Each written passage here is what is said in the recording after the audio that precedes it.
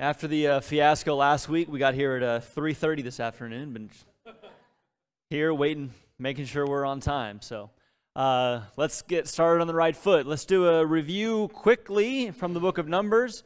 Locationally, where does the first 10 chapters of Numbers take place? At Mount Sinai. What's going on in those chapters in that time period? They're getting ready to hit the road. And what's the behavior response of the Israelites in the first 10 chapters?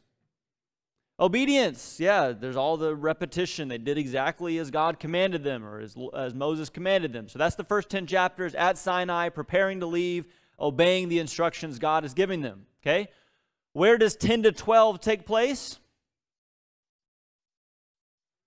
On the road. Okay? They hit the road. That's right, on the road again. And what's going on in those chapters, 11 and 12 in particular? Complaining, lots of complaining, okay? See if you remember each of them in order. The first 3 verses of chapter 11 we're calling it complaint number 1. What does that complain about? Yeah, misfortune or adversity, okay? It's pretty general. What about the rest of chapter 11? What's the second complaint? Yeah, and what specifically about the food? No meat to eat. No meat. That's my favorite passage about the cucumbers and the melons and the leeks and all of that. Yeah. What about the third complaint, which we briefly touched on in chapter 12? Yeah, Moses is challenged by who? Yeah, his siblings. Miriam and Aaron question, complain against, or oppose Moses' leadership, object to his leadership. And then where does chapter 13 up to 19 take place? That's where we are now. You ready to remember the name of it? Not quite there yet. This is the second of our 3 locations. It's the wilderness of Paran, yeah. Okay?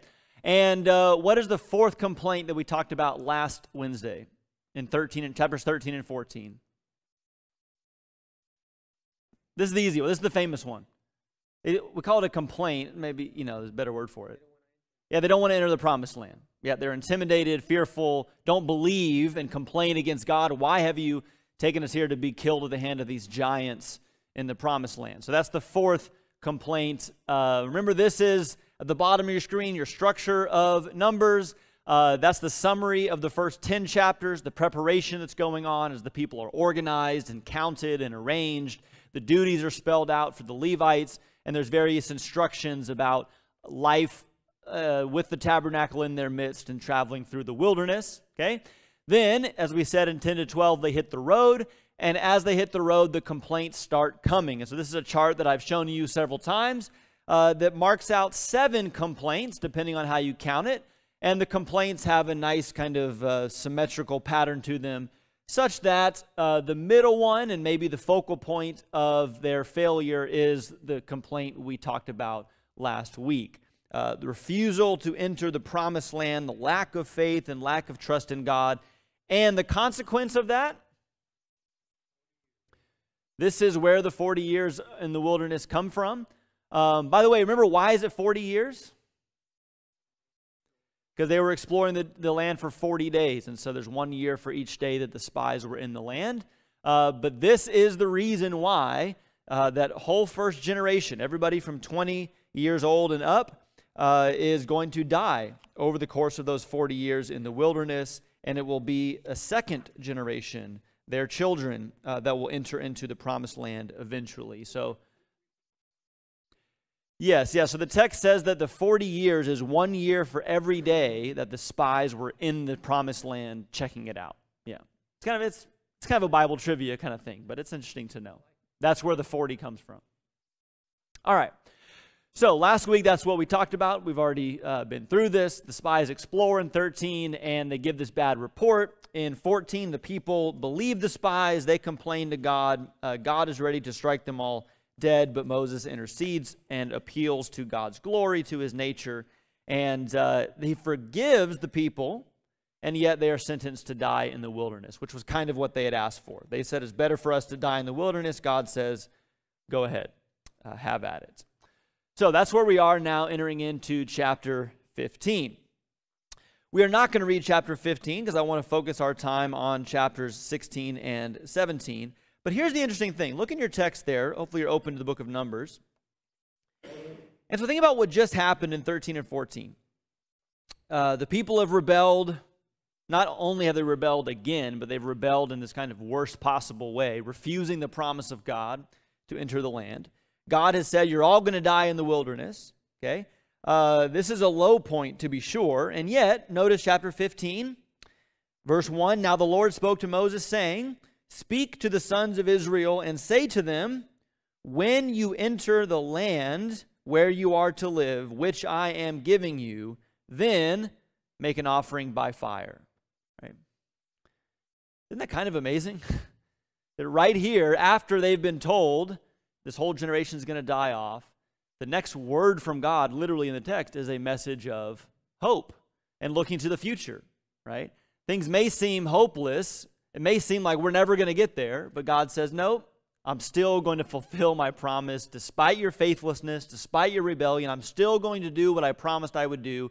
So when you enter into the promised land, which I give you, here's what you're going to do. We see throughout Numbers this kind of interspersion of stories and instructions. We've already seen that to some degree. We saw all these instructions in chapters 1 to 10, and the stories in chapters 11 and 12, and then more stories, and then here's some more instruction. We'll see this going forward, this kind of alternation. And I want us to notice that it's not accidental, it's not random. I think these instructions are intentionally placed at certain points to match up with the themes of the stories that are being told. So in this instance, I think chapter 15 intentionally follows 13 and 14 for the reason that we've just stated. Okay? Yes, they fail to enter the promised land, but God turns right around and says, but when I give it to you, here's the instructions for you. So there's a message of hope and God's faithfulness in it. We'll run through it real quickly. First 13 verses, there's instructions about drink offerings. They are like supplements to the sacrifices. So you'd offer an animal or you'd offer grain and you would pour out this certain mixture of a drink offering. And it says in verse 13 that this would be a pleasing aroma to the Lord. So it's an anthropomorphism, if you will, to describe how these sacrifices would be pleasing before God. By the way, you can note Philippians 2, Paul describes himself as a drink offering poured out for the sake of the Christians and their service to God. Kind of an interesting place that he's drawing that imagery from. In verses 14 to 16, the law here in Numbers 15 stresses that the law and the instructions, the expectations for the sacrifices are the same, whether you're a native Israelite or whether you're a sojourner who, like maybe Ruth later on in Israel's history, agrees to join themselves to the people of Israel. Remember, Israel was supposed to be a light and drawing the people from the other nations to join them and to worship Jehovah. And so the law would be the same for a sojourner who would join. The next few verses talk about offering the first of the dough. Again, this is looking forward to the abundance of the land, but when you receive the abundance, make sure you're offering the first of that to the Lord. So some maybe obvious applications there. And then there's instructions for sacrifices and offerings related to a sin that is committed unintentionally. That sin still needs to be recognized. It still needs to be even brought out to the public, and atonement needs to be made for that sin. Then, I say offering there, 30 and 31. That's actually probably written wrongly, because in 30:31 it talks about how the person who sins defiantly or blatantly against the Lord will be cut off. And then actually there's an example of that, and a man who is stoned in verses 32 to 36 for violating the Sabbath. And that's a kind of illustration of the command that was just given, that when you blatantly, knowingly, willfully sin against the Lord, you are to be cut off because of your guilt. Okay? And then maybe also related to that, there's this instruction about the tassels. This is interesting to me because we have this picture of the Jews wearing these like prayer tassels on their garments. And we might have thought of that as like totally a man-made invention, but there's actually an instruction here in Numbers 15 about the tassels that would be worn to remind themselves, to remember, verse 39, the commandments that they are to keep, right? And so that maybe fits in with the idea of intentional sin or unintentional sin, That seeing those tassels would maybe remind you not to sin in a way if you're just absent-minded, or it would be a reminder to not sin willfully if you are so inclined to do that. Okay, so assortment of laws in chapter 15 related to life in the promised land and avoiding and atoning for sin. But let's get to where we want to spend the majority of our time here tonight, in Numbers chapter 16. This is the rebellion of Korah. There's actually several, maybe three stories, different stories here in 16 and 17 that all go together. But I want to focus on this first one. That's the first 40 verses of Numbers 16. So I'll give you the questions ahead of time, and then we'll read, and then I'll give you some time to talk with your neighbors about this, and then we'll share out. But the two questions, or three questions, are these. This is another complaint, another objection, another questioning from the people. Okay, specifically Korah and his cronies, we might say. So what are the arguments that they make? What are their stated objections against Moses? But as you read the story, what are the underlying motivations? You know, there's always kind of the spoken objection, and then oftentimes there's an unspoken motivation. So what are the arguments that they make? What do you see as the underlying motivations? And then, as we've talked about, Paul's language in 1 Corinthians 10, these stories are us. And a picture of who we are as God's people. So how are we guilty of the same sin committed here by the people in Numbers 16? But let's read here and dig in. Numbers 16, we'll read the first 40 verses of this chapter. Now Korah, the son of Ishar, son of Kohath, son of Levi, with Dathan and Abiram, the sons of Eliab, and On, the son of Peleth, sons of Reuben, took action. And they rose up before Moses, together with some of the sons of Israel, 250 leaders of the congregation, chosen in the assembly, men of renown. And they assembled together against Moses and Aaron, and said to them, "You have gone far enough, for all the congregation are holy, every one of them, and the Lord is in their midst. So why do you exalt yourselves above the assembly of the Lord?" When Moses heard this, he fell on his face, and he spoke to Korah and all his company, saying, "Tomorrow morning the Lord will show who is his and who is holy, and will bring him near to himself. Even the one whom he will choose, he will bring near to himself. Do this for yourselves, Korah and all your company, and take censers for yourselves, Korah and all your company, and put fire in them, and lay incense upon them in the presence of the Lord tomorrow. And the man whom the Lord chooses shall be the one who is holy. You have gone far enough, you sons of Levi." Then Moses said to Korah, "Hear now, you sons of Levi, is it not enough for you that the God of Israel has separated you from the rest of the congregation of Israel to bring you near to himself, to do the service of the tabernacle of the Lord, and to stand before the congregation to minister to them? And that he has brought you near, Korah and all your brothers, sons of Levi, with you? And are you seeking for the priesthood also? Therefore you and all your company are gathered together against the Lord. But as for Aaron, who is he, that you grumble against him?" Then Moses sent a summons to Dathan and Abiram, the sons of Eliab. But they said, "We will not come up. Is it not enough that you have brought us up out of a land flowing with milk and honey to have us die in the wilderness? But you would also lord it over us? Indeed, you have not brought us into a land flowing with milk and honey, nor have you given us an inheritance of fields and vineyards. Would you put out the eyes of these men? We will not come up." Then Moses became very angry and said to the Lord, "Do not regard their offering. I have not taken a single donkey from them, nor have I done harm to any of them." Moses said to Korah, "You and all your company be present before the Lord tomorrow, both you and they, along with Aaron. Each of you take his fire pan and put incense in it, and each of you bring his censer before the Lord, 250 fire pans. Also you and Aaron shall bring his fire pan." So they took each his own censer, put fire in it, and laid incense on it. And they stood at the doorway of the tent of meeting with Moses and Aaron. Thus Korah assembled all the congregation against them at the doorway of the tent of meeting, and the glory of the Lord appeared to all the congregation. Then the Lord spoke to Moses and Aaron, saying, "Separate yourselves from among the congregation, that I may consume them instantly."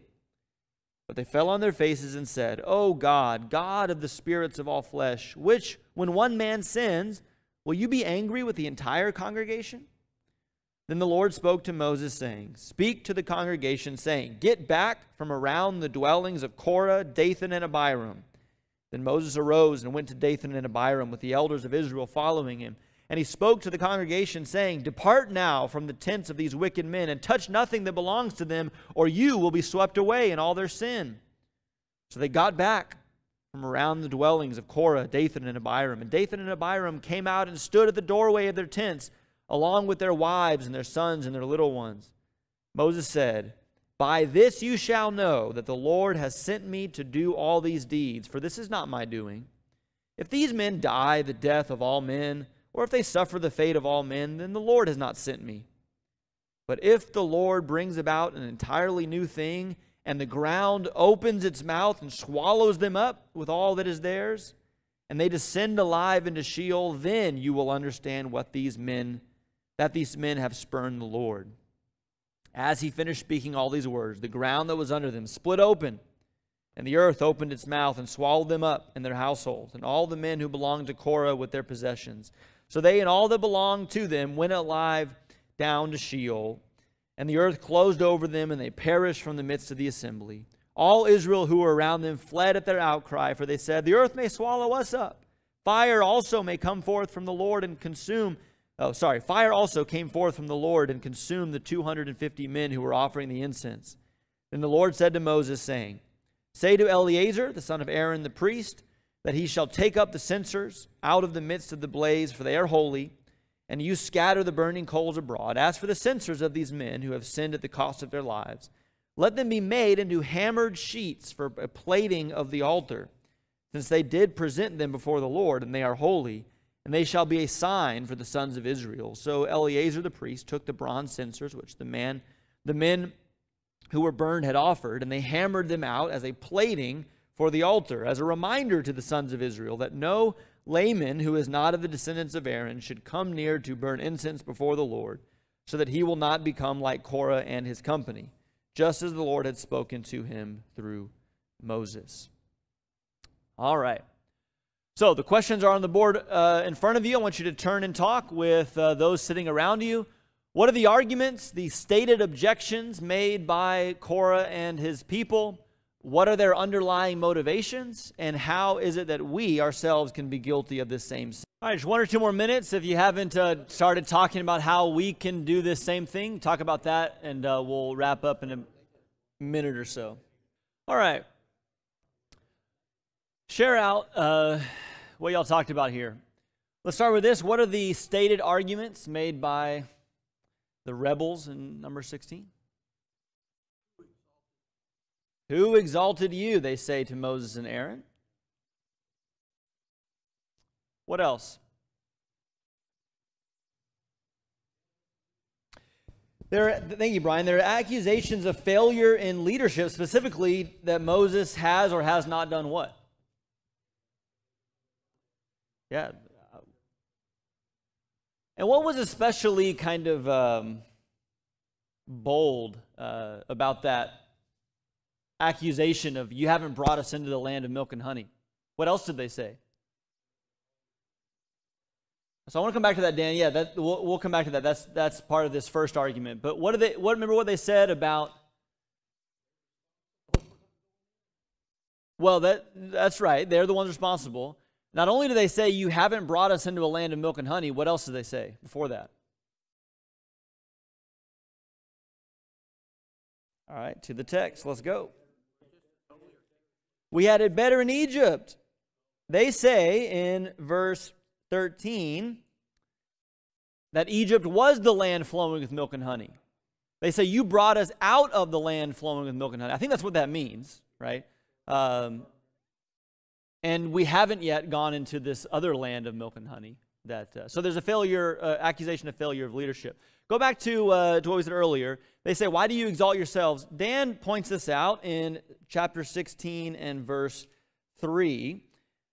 What do they mean when they say, all the congregation is holy, every one of them, and the Lord is in their midst? So why do you exalt yourselves? What is their argument here?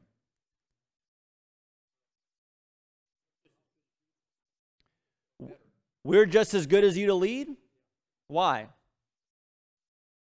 We're holy. What do they mean by that? We are holy. The whole congregation is holy, every one of them. The Lord is in their midst. What are they getting at here? We're all God's people. God is with all of us, right? We're all kind of, one and the same. We're all a holy people. We're all a kingdom of priests. What gives you the right to stand up and make yourself a leader over us? So that's their stated argument. They've accused Moses of failed leadership. But what are the underlying motivations here? What do you see either stated or unstated as the motivation behind Korah and his people? Jealousy, Mike says. More on that, or just leave it there. Ian? We can come back to you, Mike, if you want. I would say it looks like power and control. They're saying, well, I can do your job. I can do it better than you. And you're not leading us to the land of milk and honey. You're not giving us you're not leading us to our promised inheritance. So I think I can do a better job. So what's to stop me from doing what you do and getting out of here? Thank you. Power, control. Mike said jealousy. What else would you say about underlying motivations here for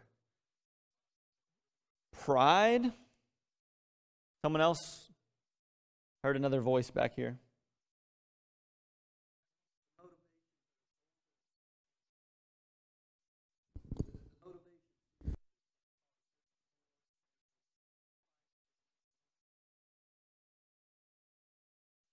Brian, if you didn't hear, Brian says these are as old, the motivations here are as old as Cain, and they are the same kind of root of every problem and conflict we see in families and societies and nations and so on. Pride, power, and control. We can do your job better than you can do it. They're jealous of Moses and Aaron in their position.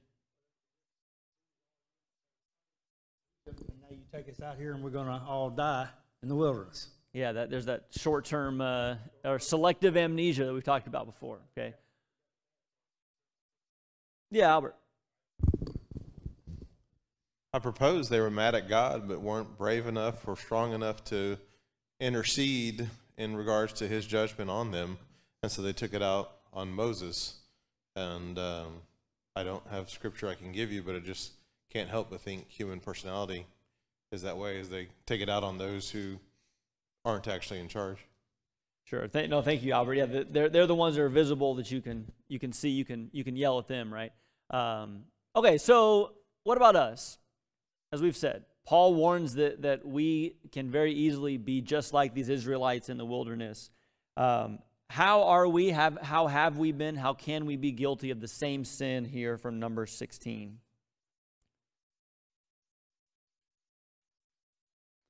Say that again, Mike.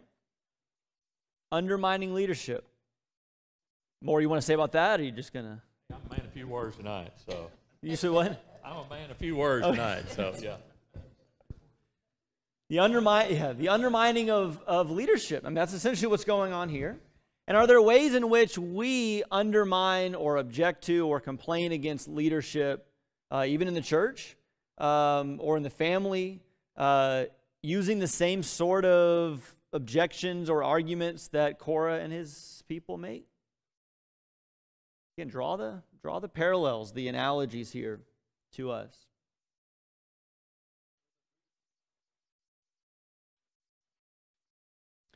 Okay, so Brian says that there's kind of two layers here. There's the reasons we give to try to rationalize the fact that we're really just being difficult or selfish or prideful or whatever that motivation is. Ian? Oh, sorry. I think we can be guilty of this in two ways. The surface level way to me is what you're talking about, where we can point to someone in a position of authority and say, I could do a better job, or I don't agree with them, and why are they in control?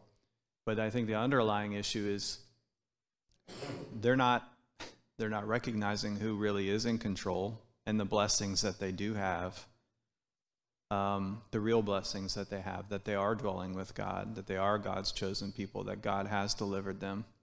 They're forgetting about all that, and I think we can be guilty of that too. We can say, we want more of the land of milk and honey. We want our inheritance, and we look at that as a physical thing as opposed to the spiritual reward that we already have. Thank you, Ian. Let's go to David, and then was there still someone over here, maybe? I kind of didn't dwell on the physical parallels between like authority and leadership on this earth. I was thinking more my relationship as a man with God, and where I mirror these sentiments. Maybe perhaps when, in any way, shape, or form, when you question God's authority or sovereignty, even if it's, and this is where it's difficult, it's not perceived as arrogance, but it may be perceived as sort of a lamentation of like, God, where are you? Why aren't you here? Like the kind of give me a sign kind of cries, and why haven't you done this? Or why is your yoke perceivably not as easy as I thought it would be? Or whatever that is, insert. It's like you're questioning his authority and his control and his preeminence over your life. And that's where I see that. No, thank you, David. And then as we're getting over to Albert and then Mike, just reiterate, I mean, Brian said it's the sin that's as old as human history, essentially. And what David just described is the sin of Adam and Eve, saying, I know, God, you've said this, but really I think it could be done better, so I'm going to do it my way. Albert? So I speak on my behalf. I try to speak on others, but I think of my growth, my immaturity, and my spiritual well-being. You know, how many times have we heard sermons of, it's not, are you saying to yourself, I don't get anything out of the sermons, versus I'm putting everything I can into the sermons. I'm not getting anything. The song leader always chooses this, and the prayers are this length. You know, so we it's about us, or it's about me, and I've been growing and maturing and trying to get that out of myself. Thank you, Albert. Mike, and then we'll give Brian the last word before we move on here. There's a lot of stirring the pot that went on here also when we're talking about undermining leadership. It just wasn't the three guys. Now you see why I'm short speaking tonight. It wasn't just the three guys. I mean, they got 250 to go with them. So they were stirring the pot behind the scenes. Once they had what they felt like was enough power, then they took that forward. Can we learn from that? Sure. As far as stirring the pot's concerned, if it's something with the elders going behind their back to talk to people to try to get our 250 all in line before we go against them. I mean, yeah, there's a lot that can be learned from stirring the pot behind the scenes, behind the leadership. Thank you, Mike. And then while Brian's getting the mic, we haven't had time or opportunity to point it out, but actually that is a common thread through several of these complaints and numbers, that it's a small group that gets a bunch of other people riled up and they're complaining against God. A lot of lessons to be learned there. Brian? I think in part, or perhaps even in total, people have a misimpression of leadership, in that they think God gives authority and power in order to lead, when in fact what God is really doing is giving you a responsibility to serve, and therefore grants you the power, the authority to enable you to serve. I've seen too many people in the workplace that all they seek after is power and not service. And when they do, your life becomes miserable. Thank you, Brian. Yeah, Moses was the meekest man, he says of himself. Probably not, but it's written back in Numbers 13, or Numbers 12, I guess, that we saw. And I have to wonder if at some point in all of this, especially in this story, Moses is thinking to himself, sure, have it, take it from me. I don't want it anymore, you know. You could be in charge. That sounds great. I'll just, I'll step back, right? But yes, as Brian says, it's a misunderstanding of the whole, what it's all about, right? So let's real briefly talk a couple things, just kind of synthesizing and summarizing what y'all have said, then we'll move on to the other two stories quickly in 16 and 17. I do think this is relevant, so I just real quickly try to, point this out as an analogy to our time. This argument that they make that, well, we're all God's people, we're all given gifts, we're all given God's Spirit, therefore we should be able to do what you're doing. You hear that a lot today. I mean, just think about New Testament, think about the leadership that God ordains for the family, for the church. There are distinct roles that he has given, right? Whether that's between men and women in the church, whether that's the outlining of the elder's role, the deacon's role. There are different roles given to different people. Today you hear a lot of this, well, everybody's holy, right? This person or, this woman can do the job just as good as this man. That's probably true. She could probably do it better, right? Or, well, who's to say that I can't, do this? I'm gifted. God's with me. The God's Spirit's with everybody.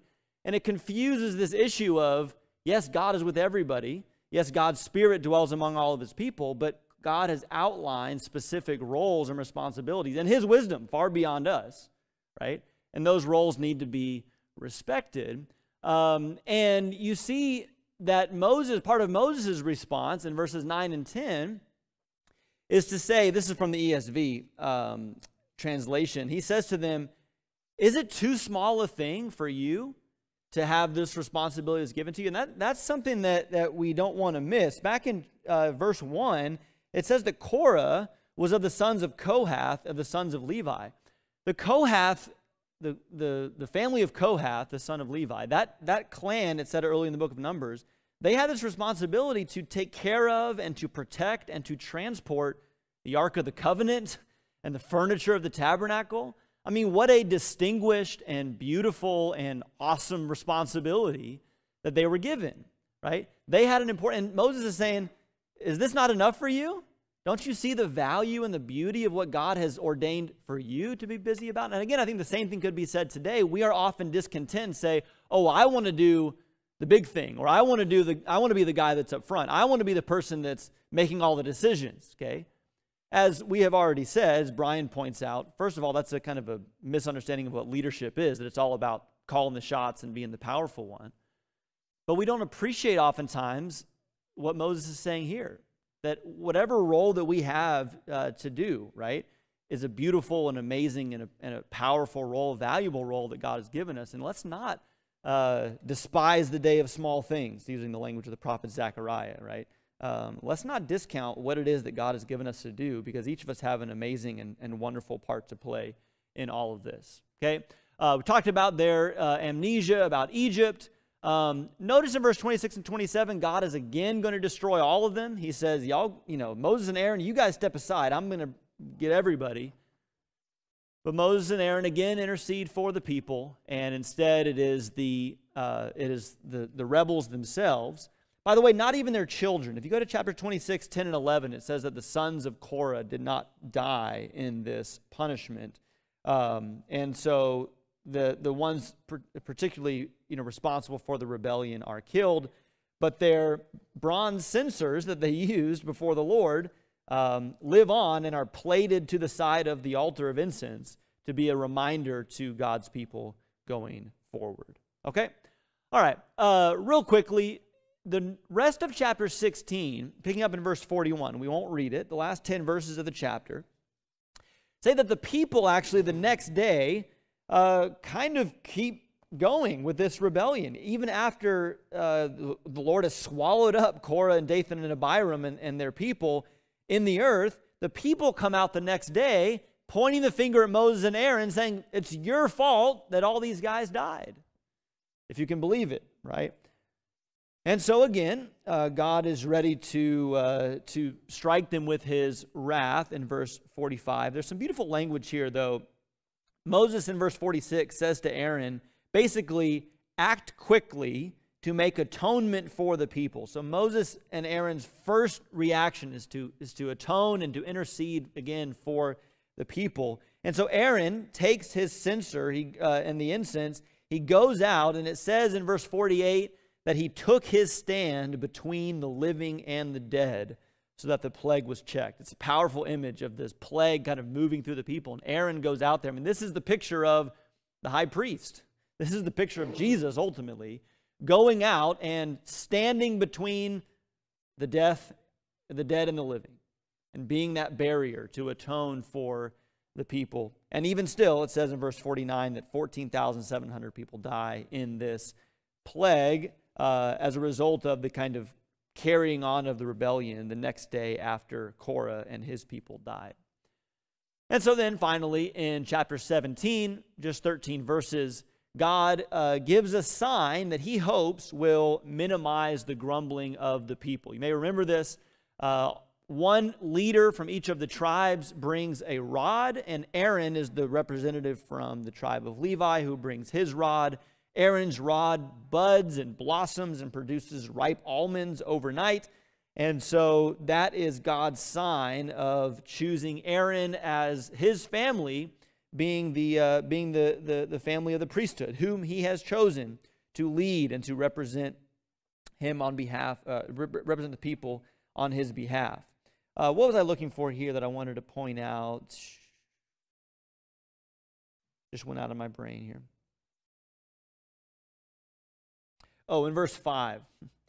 God says, I'm going to do this thing, thus I will lessen from upon myself the grumblings of the sons of Israel. And then in verse 10, it says, put this rod in the tabernacle of the testimony, in the Ark of the Covenant, eventually where it goes.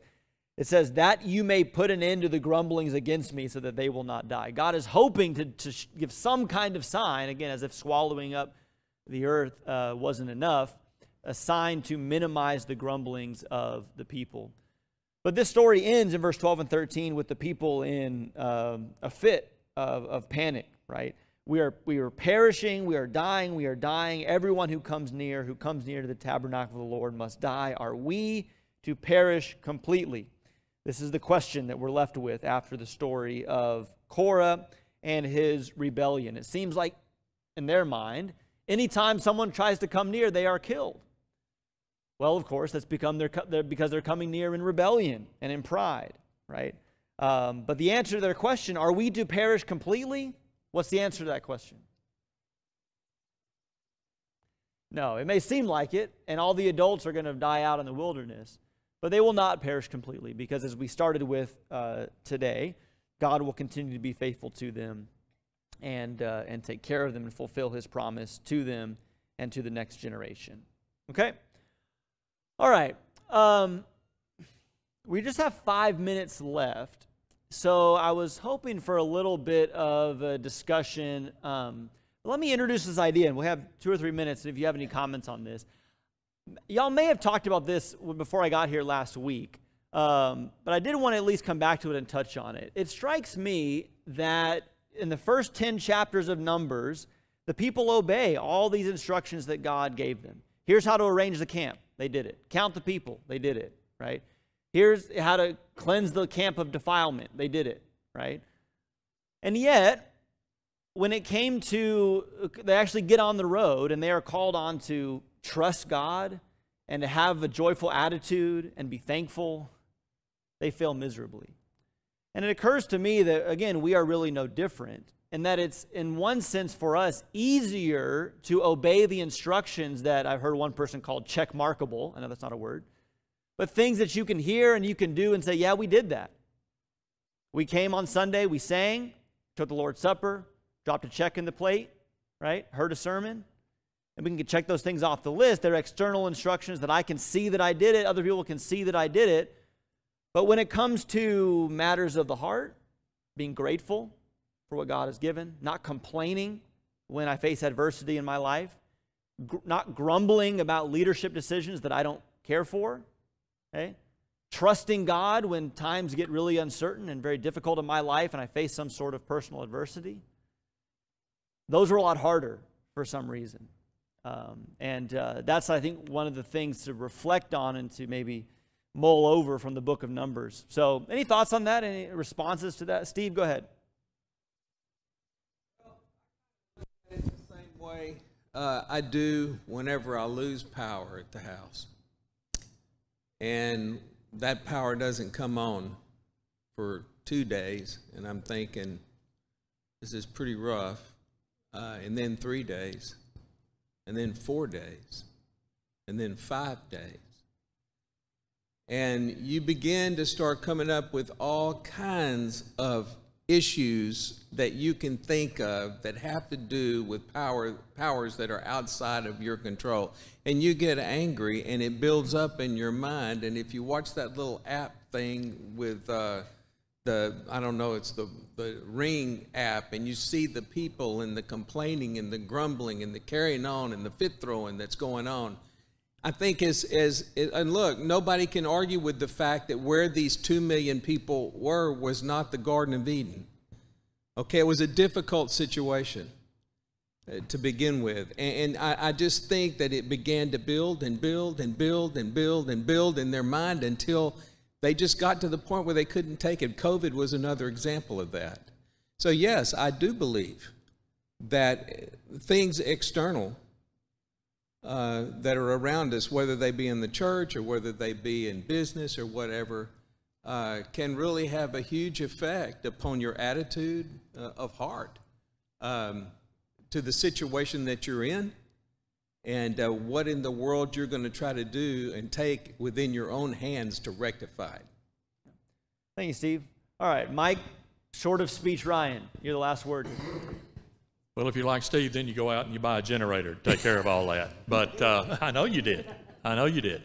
But it's they moved out of their comfort zone, and that's one thing that is tough for us to do. Once we get outside of our comfort zone, then that's where we start having all these doubts and all these, what's really going on here? And as soon as they left the camp at Sinai, that's when the problem started.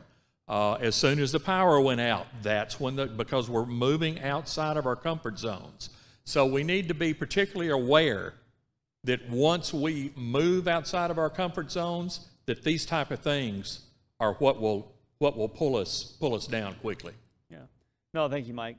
Easy in the camp, more difficult on the road. So that's a kind of a synopsis of where we've been so far in Numbers. All right, we're going to pick up with 18 next week and hopefully get through chapter 20 because I'd like to do another one of the narratives, which is in chapter 20 of the water. Real quick, don't go anywhere yet, Albert. Where do chapters 13 and 19 take place? Paran, yes, thank you, Cecilio. Let's go through not all the complaints. What's the complaint of 13 and 14? Chapter 13 and 14. That was not tonight. This is a trick question here. This was last week. Complaint of chapters 13 and 14. Promised land is too intimidating. We're just sticking here with the wilderness of Paran section, the second major section in Numbers. So 13 and 14 is promised land is too intimidating. What are the instructions in chapter 15? Not all of them. In general, what are they about?